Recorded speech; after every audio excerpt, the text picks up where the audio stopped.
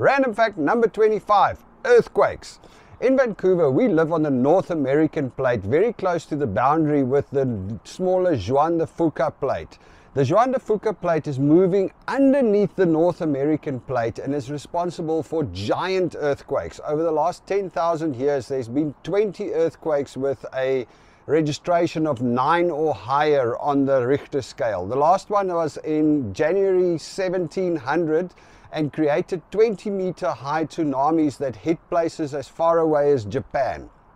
So, the threat of the big one hitting Western Canada and, well, basically the whole Northwest Pacific coast has been looming for years. They say that they're expecting a higher than a 9 on the Richter scale earthquake, and it's not about if it's going to happen, but when it is going to happen.